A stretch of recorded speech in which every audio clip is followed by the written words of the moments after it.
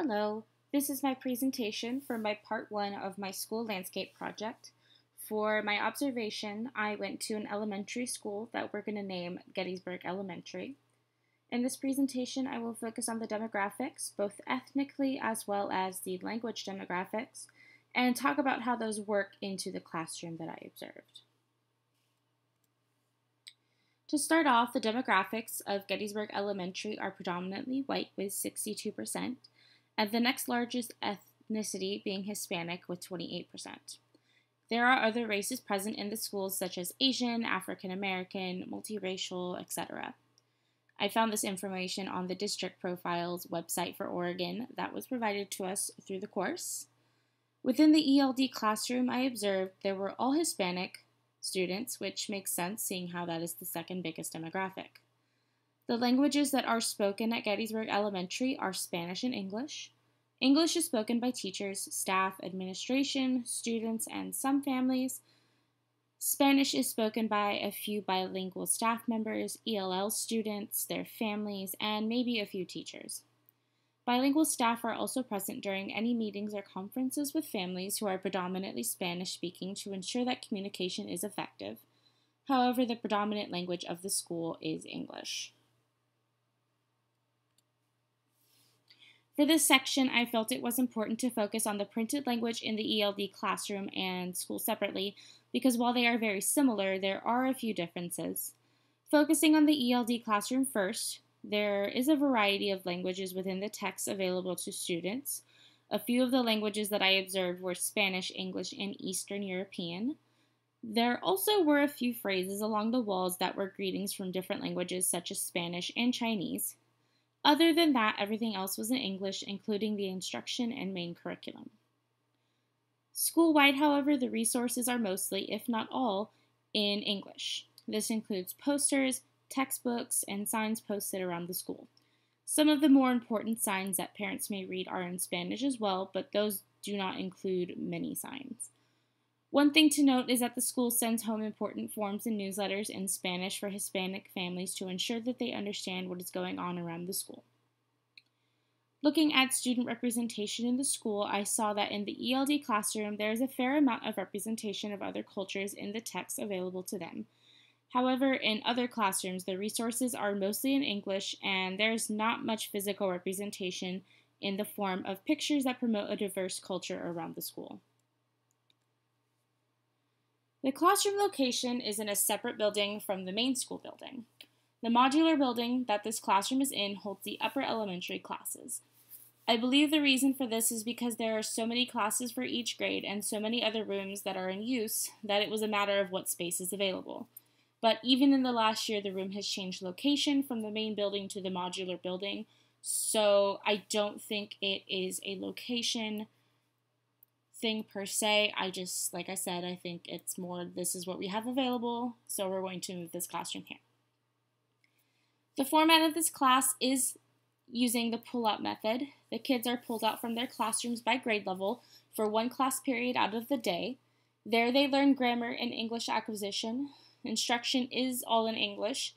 The ELD teacher is not able to speak Spanish, so she is not bilingual, but there is a bilingual staff member in the classroom at all times. The students are allowed to speak Spanish or whatever their native language may be whenever they want to or need to. So while their instruction is not in their native language, they are allowed to speak in their native language. A quick analysis of the classroom location on the effect it has on the instruction and the idea of supporting or deficit. Usually separation would promote a sense of deficit in the ELL students, making them feel like they cannot be a part of the mainstream classroom because they lack the language skills. However, by only having them in a separate classroom for a total of about 45 minutes, I believe that they're still able to be a part of their classrooms with their peers, and instead they just receive specialized support in a smaller group setting to ensure that they are not being overlooked by other students. This program is ultimately an English-only program with structured English immersion. For this school, I do believe that this is the best program to have in place because they do not have access to a certified bilingual teacher, but they do have access to both a qualified ESL teacher as well as to quality ESL instructional materials. These are the pictures that I took of the classroom. Obviously, any faces of students are hidden. One thing that I really liked in the classroom was the rug that's pictured in the top left corner. It was in the front of the classroom, and I felt like this rug effectively promotes a sense of diversity and acceptance of other cultures. It's not so much in your face, but it passively gets the message across to students to accept students and people of all cultures and to not look at anybody differently. Or not to not look at them differently, but to look at their differences and not think negatively of them. The classroom setup was fairly simple with tables and chairs to allow students to interact with peers at appropriate times and promote cooperative learning. That picture is on the bottom left corner. I also thought it was cool that they had a hall of fame for all the students past and present who had tested out of the program and were considered proficient. That picture is the bottom middle. I feel like this gives the students currently in the program something to work towards and help them feel a sense of fulfillment to have their name and picture on that wall. Also pictured on the far side of the slide are bookshelves that had a variety of resources in a variety of languages. Like I mentioned earlier, there was Spanish, English, Eastern European, and there may have been more, but those were the main ones that I got. I feel that despite the setup being simple, it was ultimately effective, and the only thing that would have made it better, the classroom, would have been more diversity of resources available around the room to promote cultural diversity, such as having more posters on the wall with different languages, or have more posters of children of different cultures, just to kind of give the students a sense that this classroom is a positive environment that's accepting of all cultures. Just a few connections to the course ratings that I wanted to make is that I saw a few possible myths in the classroom that could possibly hinder some of the ELL's learning. The first myth that I thought about is the more English is better myth. I felt that this was present because the instruction is just in English.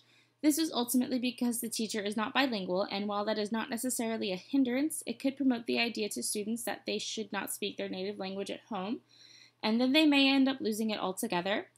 An article that I found by Rao states in the article that decades of work confirms that learning is most effective when a child has 8 to 10 years of good teaching through the medium of the mother tongue, accompanied by a gradual introduction of other languages, first as subjects, then partly also as teaching languages.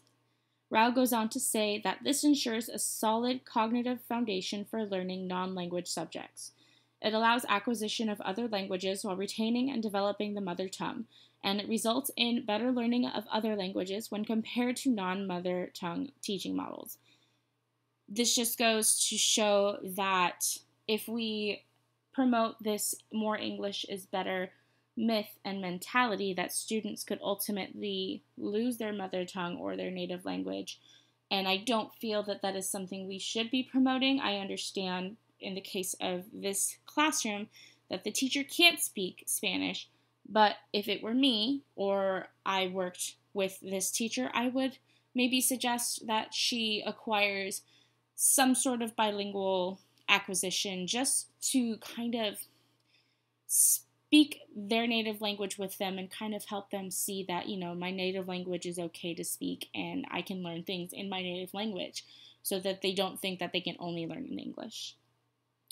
The next myth that I perceived is that speaking equals proficiency. One of the activities that they did while I observed was they were practicing for the speech part of the ELPA, which is the English Language Proficiency Assessment. Proficiency is measured in a variety of ways, and it's important that students work on all of those ways and not just speaking. In my discussion post for week 6, I discussed the premises present for building a responsive school climate for ELLs. The 3 that I attributed to this classroom are specialized instruction, leadership and advocacy, and building knowledge. I've discussed these 3 premises already throughout the presentation and how the school shows these 3 premises throughout the school, but I just wanted to attribute the examples to specific premises. Team teaching is also present to a certain degree within the ELD classroom through the use of a bilingual staff member. She's there to help the students if they need help explaining something or they don't understand something. She's also there to help the parents if they need to communicate with the teacher and they are not proficient in English. She isn't a teacher, so it's not exactly team teaching, but she does help educate the students through support through their native language, and I feel that that is definitely very beneficial to the students in this program. It just gives them that extra step towards acquiring the English language through the use of their native language. And finally, I wanted to point out a possible benefit to the pull-out method that is present at Gettysburg Elementary. As I stated before, I feel that this is the best method for this school with what they have available to them. I personally believe bilingual education is probably one of the best methods. There's probably other opinions on that. But for this school, I do believe that this is the best method that they can use at the moment. And Soltero stresses the importance of ELLs having access to English-speaking peers by stating it to be especially important for the acquisition of academic English. Now, this just goes to show that one benefit to the pull-out method is that for the remainder of the day, the students have access to their English-speaking peers because they're not stuck in a class all day where they're learning English separately and they're not able to interact with native English-speaking peers who already have a pretty good acquisition of the English language. Soltero stresses the importance of this by saying that it is especially important for the acquisition of academic English, and we've talked about how academic English and social English are very different from each other, and ultimately in a classroom with their English-speaking peers, this is the only time that they're going to be able to work on their academic English, because any other setting will promote the acquisition of social English or social language, which, like I said, is completely different. The acquisition of this type of English is already so slow to begin with, so by working with their English-speaking peers within their classroom and not just being stuck in a English language class all day, they can work towards the acquisition of English both socially and also academically. And this is the list of my references. Thank you very much for listening to this presentation. I hope it was insightful, and I hope you got a good glimpse into Gettysburg Elementary and the ELD program that they have in place there.